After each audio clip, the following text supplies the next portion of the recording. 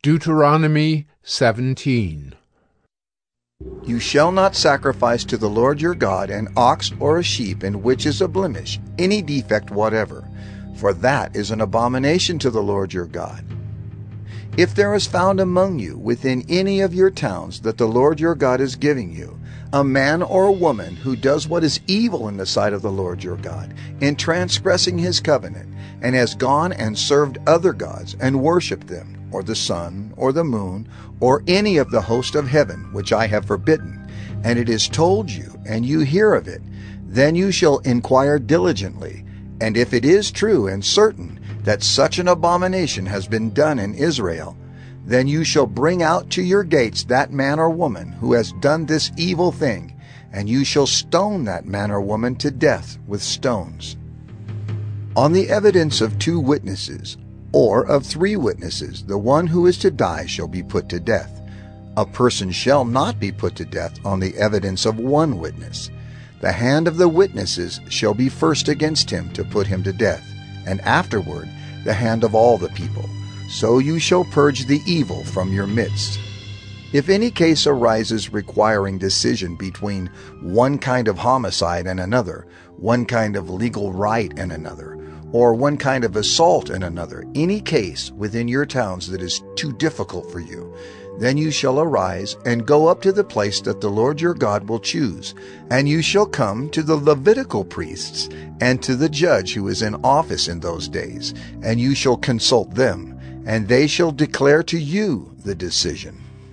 Then you shall do according to what they declare to you from that place that the Lord will choose, and you shall be careful to do according to all that they direct you, according to the instructions that they give you, and according to the decision which they pronounce to you. You shall do. You shall not turn aside from the verdict that they declare to you, either to the right hand or to the left. The man who acts presumptuously, by not obeying the priest who stands to minister there before the Lord your God, or the judge, that man shall die.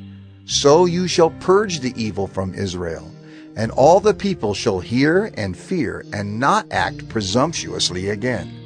When you come to the land that the Lord your God is giving you, and you possess it and dwell in it, and then say, I will set a king over me, like all the nations that are around me. You may indeed set a king over you, whom the Lord your God will choose. One from among your brothers you shall set as king over you. You may not put a foreigner over you, who is not your brother. Only he must not acquire many horses for himself, or cause the people to return to Egypt in order to acquire many horses, since the Lord has said to you, You shall never return that way again. And he shall not acquire many wives for himself, lest his heart turn away. Nor shall he acquire for himself excessive silver and gold. And when he sits on the throne of his kingdom, he shall write for himself in a book a copy of this law, approved by the Levitical priests.